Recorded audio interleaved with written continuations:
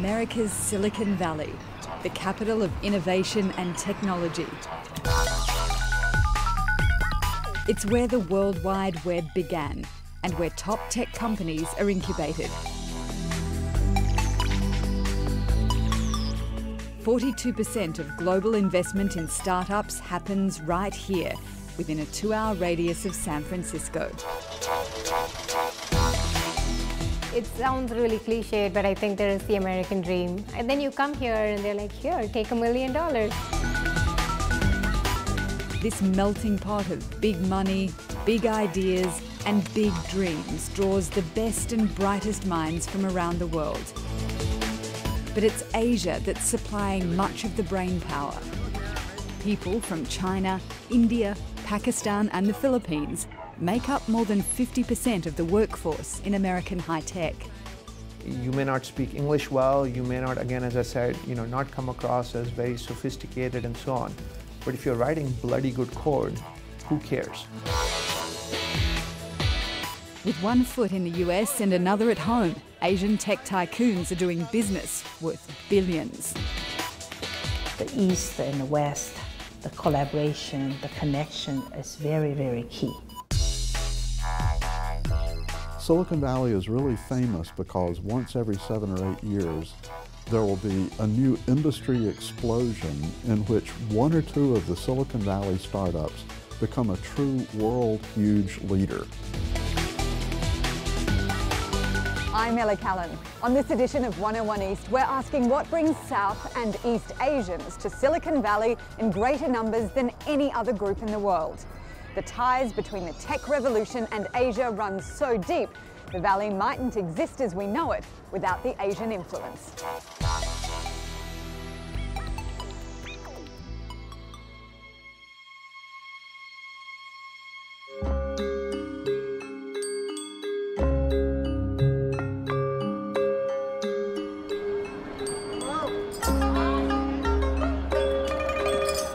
Chinese were among the first immigrants to the US during California's gold rush in the mid-19th century. They worked in the mines, built railroads, yet when the gold ran low, people turned against them. They were driven into what became Chinatown in San Francisco.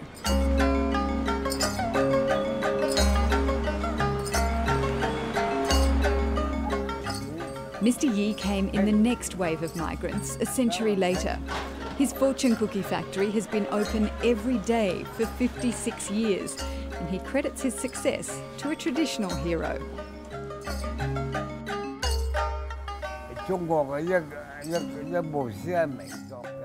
The Monkey King is a classical tale in China. He has superpowers like today's technology that enable him to make a long journey to the West. But according to Google, fortune cookies are not Chinese.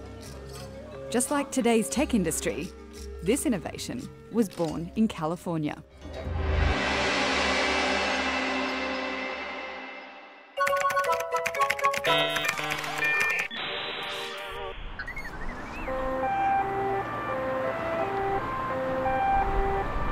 The US was this land of chocolates growing up. Everybody, like all my relatives who would come back from the US would buy chocolates, like bags of chocolates. I'm like, surely this place is filled with chocolates. I mean, that's why everyone's going there. Aarti Ramamurthy had childhood dreams of sweet success. She grew up in southern India where she liked to pull apart gadgets around the house. She went to a local college and learned to write computer code. Then she was picked up by Microsoft before she even graduated. Even now, when I go tell people, what did you do before? I'm like, I worked on Xbox. And they're like, oh, that's cool. And as a nerd, it's great. Then it gets really nerdy. She was on her honeymoon in Hawaii. We were taking all these photos of Hawaii. We'd never been there. It's beautiful. And we were like, I want to be able to process these photos. So she wrote a few hundred lines of code that let you put filters over the pictures. Black and white, sepia, that sort of thing. Her husband worked on how to upload the pictures to social media straight from the phone. It was an app they called Bubblegum. Honestly, it was like this hobby project. We didn't even think it was going to be this app that we could like put on the app store. That was the only way we could tell our friends and say, haha, we wrote that app kind of thing.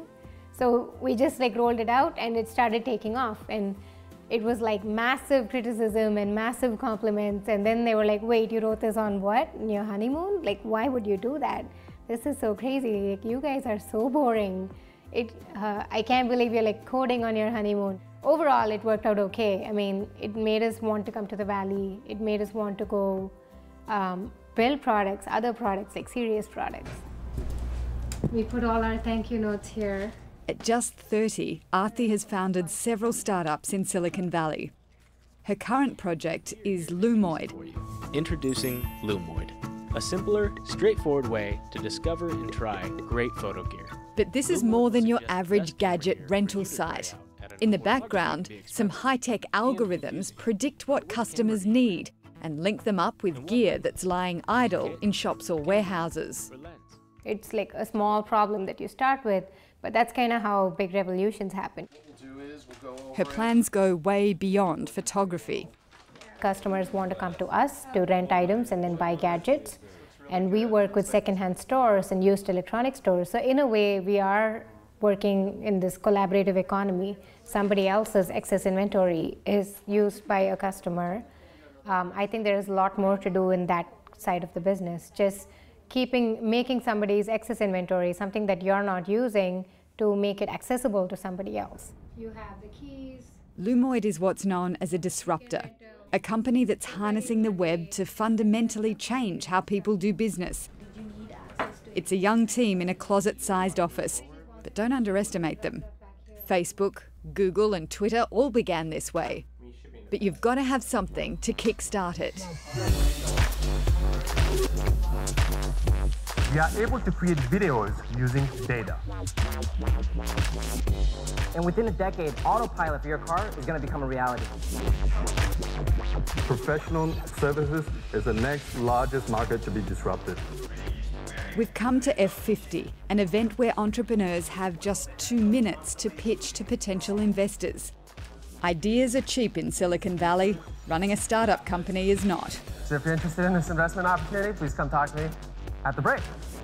Everyone is looking for someone willing to write a check that could make their dream concept a reality. It's one of the biggest reasons people move to Silicon Valley from around the world. The money is right here. You're going to make me skinnier. Yeah, remove my blemishes and make my eyes bluer. Oh my goodness. It's an app that changes my image in real time. Oh my God, look at that. It's so funny. Oh my goodness, I'm a skeleton. All right, we're at F50 Funded, which is one of the hottest events in Silicon Valley. There are people worth billions in this room. And check out this.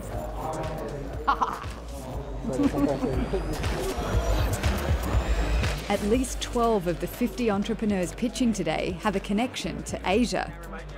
People like Victor Wang.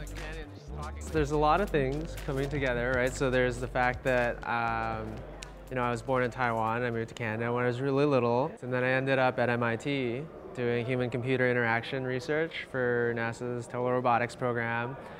And I was, writing software and running these clinical studies in hospitals and seeing how people and technology interact. And then I graduated, and it was time to start a startup.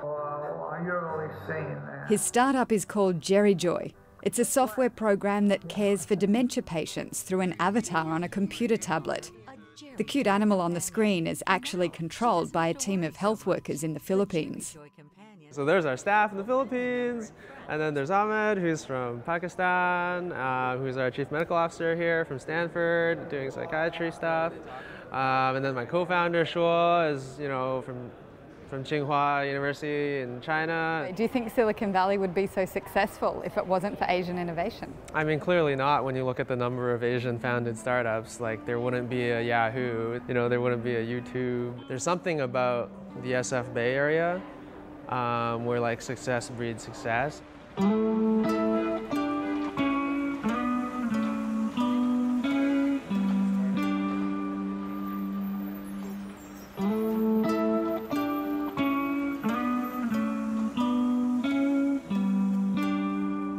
Up until about 1985 or 86, Silicon Valley was primarily integrated with the American market, and you really didn't see that many Asian entrepreneurs.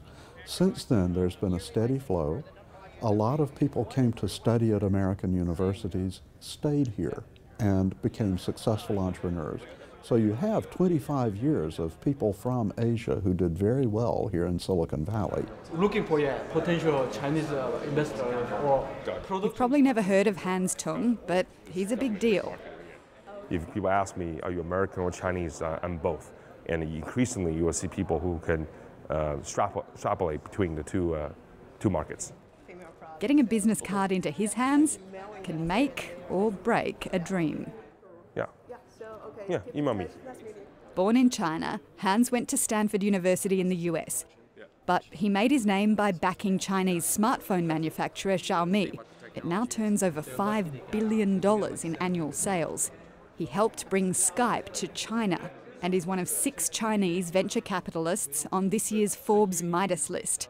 In China, despite what people in the West think, it is an extremely hard place to build startups. That's why Hans lives 50-50 in the US and China, combining the power of huge Asian markets with the fast-paced innovation hub that's Silicon Valley. I think the education system, government regulations, all that are a factor.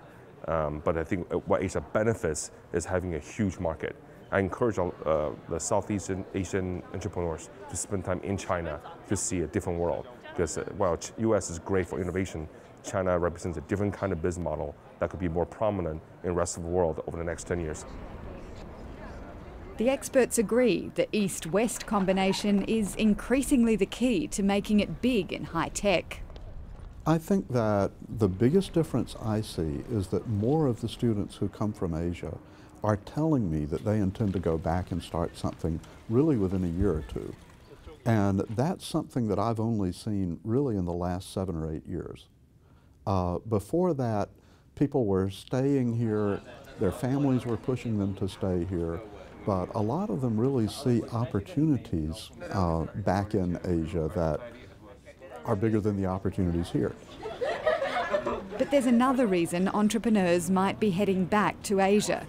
Getting a visa is tough. If you're not born in the US, you'll almost need to win a lottery to stay.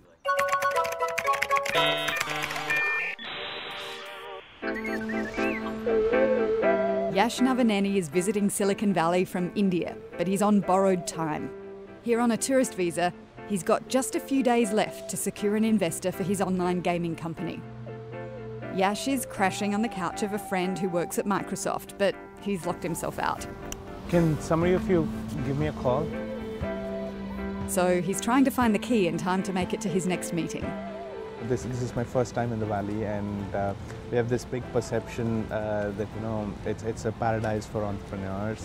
All the angels would essentially be having wings floating around, dropping in their small checks in the entrepreneur's pocket. But it's not quite like that. Things move at a much faster pace here than in India. I think I was a little underprepared coming in here, and I was working really fast, sending across pitches to different people, trying to network with them.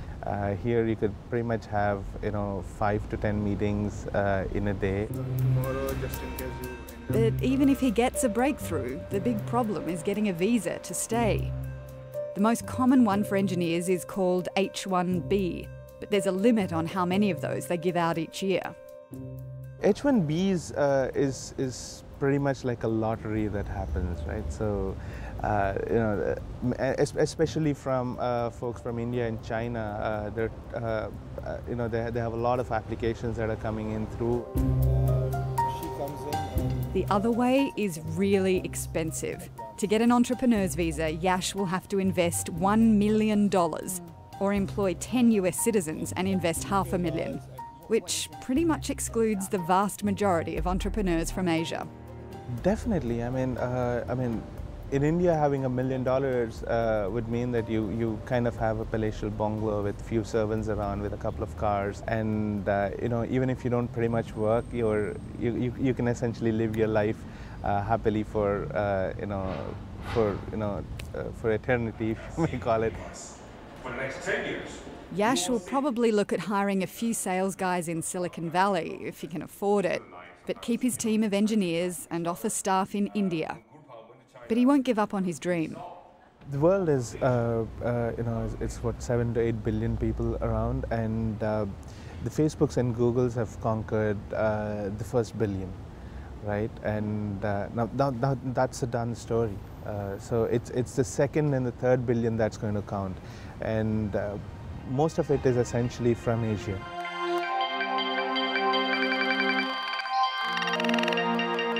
It's not just frustrating for the people trying to get into the US. Employers can't hire Asian talent fast enough. Good to see you. Financing a new round next week, so we're... Zia Yusuf trod the well-worn path of coming to the United States from Pakistan as a student.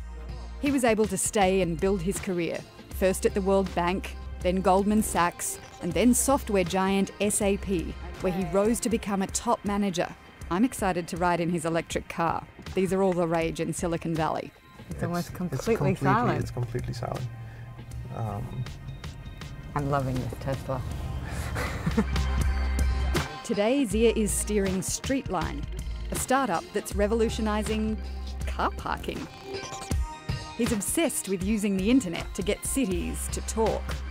In this case, the city's telling us where the free parking spots are. He foresees a world where everything, even inanimate objects, are connected to the web and can feed you information. This is the Internet of Things, but in a connected car. As cars are coming in and out of parking spots somewhere in the world, it's getting picked up by that. Number.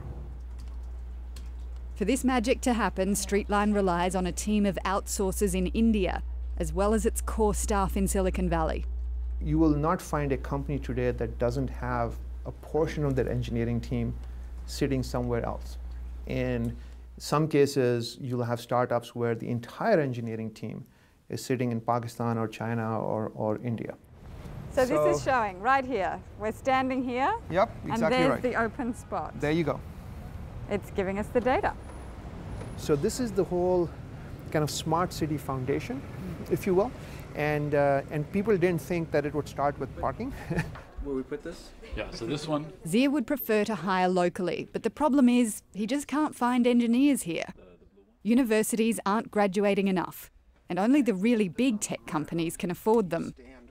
The starting salary for a computer engineer in Silicon Valley is $165,000. Hiring in Silicon Valley is really, really tough. I mean, as a CEO, that's where you spend the bulk of your time. Finding the right people for positions is incredibly difficult. Finding engineers is even tougher. We have to pay $20,000 per person we hire just on recruiting fees.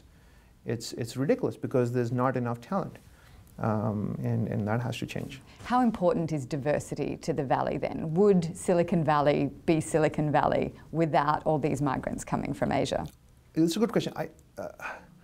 No, I don't think so, because it's the U.S. wouldn't be the U.S. without people coming from all over the world and making it the country it is. And I think Silicon Valley in particular, because of the emphasis on the technology, because of when you think about building great products, you have to break the mold. You have to think differently.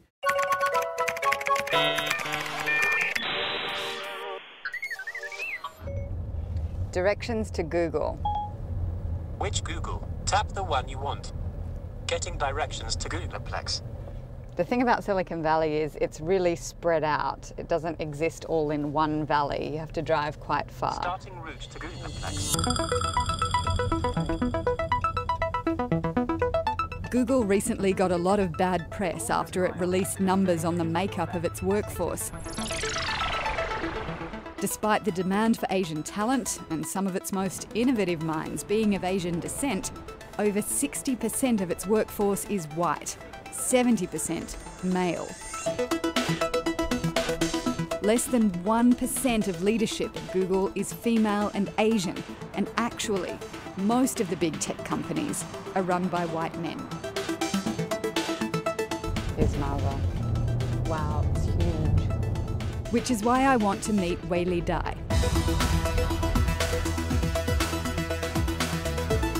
All right, we're at the headquarters of Marvell and we're about to meet someone very important.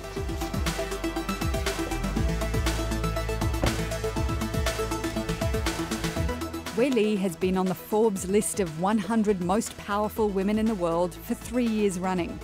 She's a self-made billionaire who co-founded Marvell Technologies, one of the top 5 semiconductor companies in the world. There's a good chance that most of your gadgets have a little Marvell silicon chip inside. She's also a mother of 2.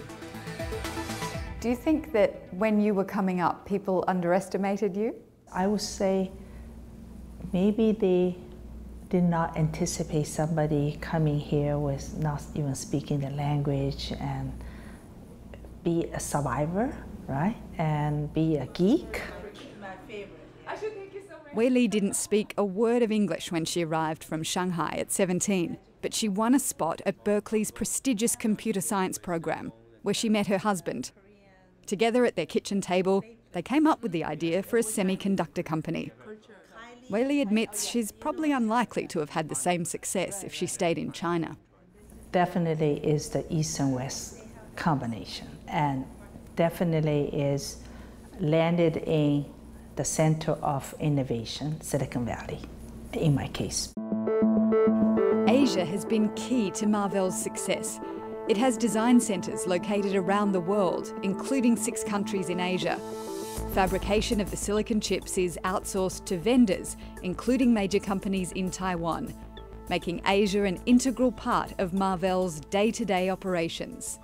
Do you think that in the technology boom, Asia is losing its best and brightest to the US? Or do you think that the US is training the best and brightest who are going back to Asia? As time goes on, as the technology that reach out to everywhere, and you can find a little genius in Africa, in Asia, Europe, anywhere, and also as a girl, a female geek, and I want the next generation girls to know it's absolutely possible. It's, girls today can lead all industry.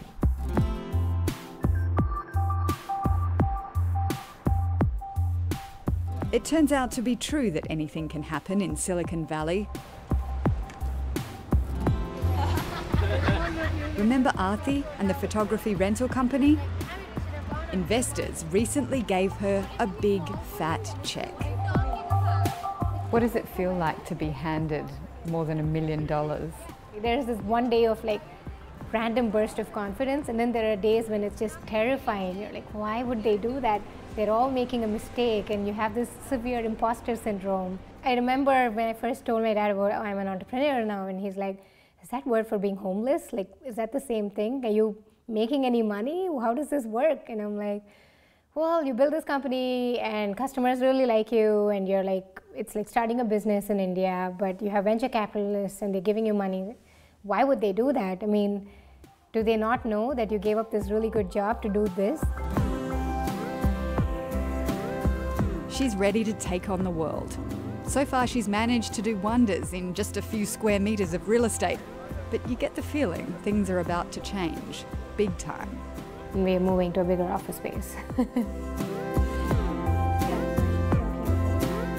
She's on her way to achieving the dream that's drawing the best talent from across Asia to this small but powerful corner of America. Silicon Valley, a place where it can seem like the future is unfolding before your eyes. Fortunes are made and lost here.